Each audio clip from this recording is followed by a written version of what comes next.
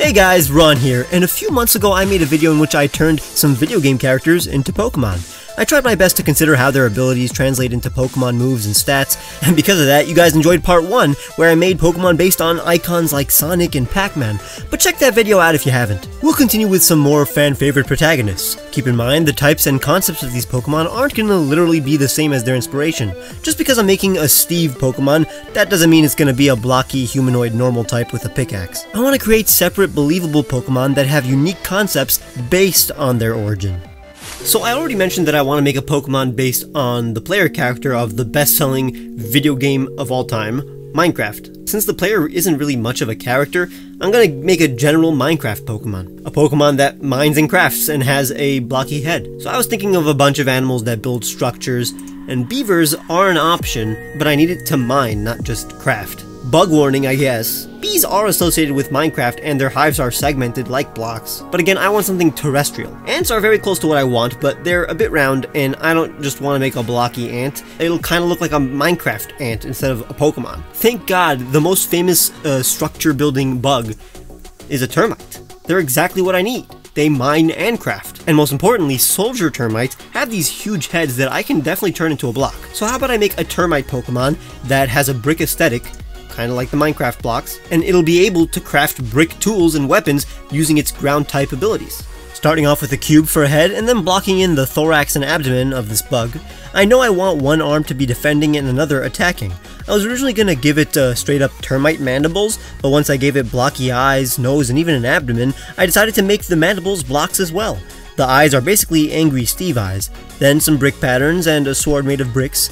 This guy can change the shape of its brick arms to make tools and weapons, just refining it so the concept is clear, and giving it brick colors, which is the same as the color of a soldier termite's big head, and the rest of the body is cream white like termites, just making the head more comically big so its proportions are more like a Pokemon's. And here is Termine, the crafting Pokemon, a bug and ground type. These Pokemon live together with other Termine in highly social colonies. They are very well trained in both combat and crafting. From dusk till dawn, worker Termine are constantly building up defenses, tunneling through terrain, and creating giant homes for their fellow Termine. They use partially digested wood and earth to create bricks that fortify their elaborate nests. They even turn their special cement into tools and weapons that are attached to their bodies. They can instantly craft a new brick weapon in the midst of battle. When their nest is breached by a predator, a specialized group of Termine will use their own body as a brick wall. Termine are some of the most successful Pokemon on Earth. Their societies are complex and efficient. They have the abilities Mold Breaker and Scrappy with a new hidden ability called Craft, which allows them to turn the berry that they hold into a tool that boosts one of their stats right at the beginning of the battle. All the berries in Pokemon are split into 5 categories for each stat, so berries like the cherry and lychee berries help Termine craft an attack boosting weapon, while Chesto and Ganlon berries boost defense. Their shiny is more of a reference to the iconic grass block and Steve's color scheme. Honestly, this Pokemon would actually work as a Pokemon. It's got the Minecraft vibe, but this isn't a literal Steve Pokemon. The block head makes total sense with the huge head soldier termites have, and I'm a big fan of heroes that can instantly create their weapons using the material on their arm, like Edward Elric from Fullmetal Alchemist. Next, I want to make a Samus Pokemon. This Pokemon will be a bounty hunter, or at least a hunting Pokemon. Something menacing with armor. So how about something with a shell? Originally, I wanted to make this Samus Pokemon have a body that meshed with a Metroid, but with limbs, I guess. And when you think about it, that's basically just a jellyfish or maybe even a cephalopod. So how about we base our Samus Pokemon on a Nautilus? It'll be shelled on the top half, but the bottom half will be long octopus tentacles that make up her arms and legs. One of the tentacles will even be a blaster, and she'll use that blaster to shoot pressurized water. And then I'm going to combine the shelled octopus with one of those old-timey deep-sea diving suits, which will all come together to make it look like an alien, really. So it'll definitely work. I'm starting out with what I'm confident about, and that is the shell helmet and shoulder pads along with the coiled tentacle blaster. The problem is the lower half. Do I make it look feminine? Well, I tried sketching her tentacle in the shape of a woman, but then just settled with tentacles that kind of make it look like it has a waist and thighs, giving it a helmet akin to the deep sea suits with a tube that is actually the funnel octopi have. Some pretty eyes and patterns that Nautilus shells have. I began refining the design and changing some proportions. Towards the end, I realized I needed a way to show all 4 bottom tentacles, as well as a way to make it look like her legs are both orange and yellow. I decided to tangle her bottom tentacles. This helped them them look more like legs and conveyed a more alien aesthetic. I gave her a mouth-like design on her face and finally added the classic Samus colors. Since octopi can change colors, I didn't have to make her blue or anything. I'll reserve that for the shiny. I love the color of her blaster. Check out Cephalaunch, the hunting Pokemon, a water and steel Pokemon. Cephalaunch lay their eggs in a den, and once they hatch, the larvae are immediately confronted with deep-sea predator Pokemon. The very few hatchlings that survive become ready for battle and are driven to take revenge for their fallen siblings. They search their entire lives for those that harm weaker Pokemon. Mature Cephalaunch develop a blaster in their prominent tentacle, which becomes engorged with water that Cephalaunch shoots out with enough pressure to pierce the hull of a battleship. Their projectiles are even more lethal above water. Their exoskeleton armor gives them protection from deep-sea pressure and filters water, so they're always performing at their most energetic. Their visors allow them to see in the darkest depths, and they coil their bottom tentacles into double helixes, which allows them to run on land and kick with double the strength. They're able to mimic the colors of their surroundings, and they can also withdraw into their shell helmet and spin around. Their abilities are Mega Launcher, Shell Armor, and the hidden ability Sniper. Their shiny is reference to Dark Samus. Honestly, this is the best Pokemon design I've ever made in the series. It clearly represents Samus while being its own Pokemon. It's also a clever homage. I love how it gives off alien vibes with those Deoxys-like tentacles and space helmets. Cephalaunch are all female, by the way. I would honestly have one on my team. I'm a huge fan of how well the blaster colors complement the rest of the body. Now we're gonna make a Kingdom Hearts Pokemon, some kind of key-wielding monster based on Sora. The only thing that we're kind of missing is what the body will look like. I know he's gonna be Fairy Steel, but I want to avoid making it look like a vague key monster like Klefki. I can also make it look like a sprite, but then it would look too similar to Impidimp or Floette holding a key. So I'm gonna make it based on some kind of tiny mammal. Now who's the most famous Disney character and Keyblade master? His Highness Mickey Mouse. So I'll just base this Pokemon on a Disney style mouse. It'll have spiky hair and Sora's outfit, but it will still look like a mouse Pokemon.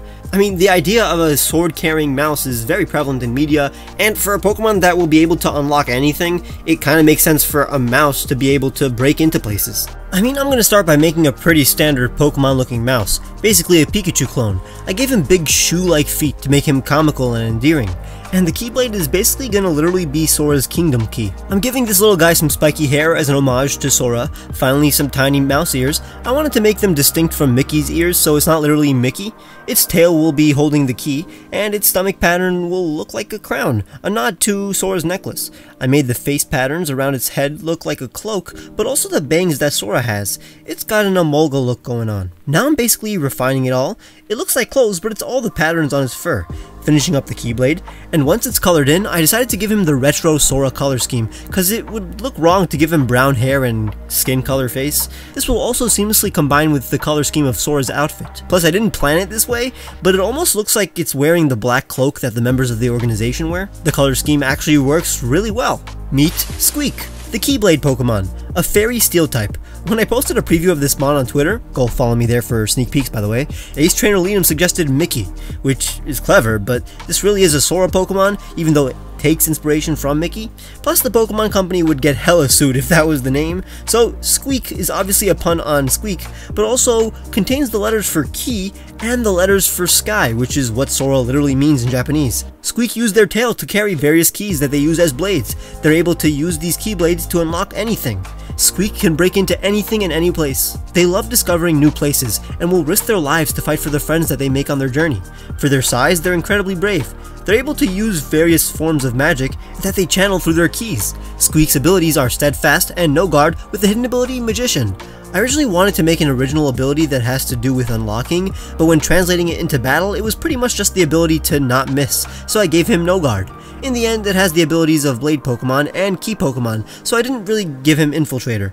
I'm actually a big fan of this. I know I wasn't gonna make a literal boy Pokemon, and the animal that I thought made the most sense to wield a weapon would be a cute little mouse. It's such a fun contrast and makes sense within both franchises. Plus, little known fact, Sora had ears and a tail in his early concept art. Now I want to make a Kirby Pokemon from Kirby. Here's the problem. Kirby already looks like a Pokemon, so what if I pretended that it was, and made a Pokemon that evolves from Kirby? This Kirby evolution will basically be a Super Kirby, an enhanced version of what is already the most powerful being in the universe. So maybe I'll make it a mythical. Now I was thinking about what a Kirby evolution would look like, and Meta Knight comes to mind. But I want to exaggerate Kirby's existing features and powers, not just add wings and a mask. Those have nothing to do with Kirby, but I'll keep the cape. The three directions I can go with are a big, fat, black hole Kirby, a more menacing Kirby, like how Poliwrath is the evolved form of Poliwhirl, or I can combine Kirby with its Warp Star, and make a Kirby based on a shooting star. So for the first few iterations, I was basically just making a bigger, angrier Kirby, but it looked very cheap and easy, almost like there wasn't really a concept other than just older Kirby. Then I decided to go with a separate route, and instead of making Kirby's evolution, I decided to make a Mega Evolution of Kirby. This way I could just make Kirby with added attributes. Instead of messing with perfection, I just added to it, basically superimposing a star over Kirby's normal body. Eventually I decided to make it look like Kirby shed its skin and became a star. Instead of using a warp star, it is a warp star now. I gave it a cape that also looks like the tail of a comet or the trail of the shooting star. And this works. I colored it in with the obvious colors, yellow star and space colored cape. Now this is Mega Kirby, a Mega Evolution of the mythical puff Pokemon Kirby. When Kirby's Infinity Energy resonates with its trainer's keystone while holding Carbonite, Kirby's Plasma Core bursts out. Kirby becomes full of determination to fight for its trainer. Mega Kirby is able to fly through the air as fast as a shooting star. It has unlimited energy and power. It has the abilities Gluttony and Imposter when in its normal form, but gets Levitate when Mega Evolving. The thing is that Mega Kirby is basically Super Kirby in terms of what it can do, other than gaining the ability of the Warp Star. But I'm not just gonna start describing normal Kirby's abilities, since it's basically what Kirby is famous for doing, like inhaling. I just knew that any design I gave its evolution would look uncanny and less adorable than Kirby, so I made this form a Mega, so I can retain its exact face and aura. I love it. And if you love this video, leave a like and make sure to check out my other Pokemon art videos for even more adorable designs. Subscribe if you haven't, and let me know which other video game characters you want to see as Pokemon. Consider becoming a patron or clicking the join button to get cool rewards like seeing videos days early and a huge discount on the t-shirts I made for you guys. Follow me on Twitter and Instagram where I will post the full art of these Pokemon, and bye!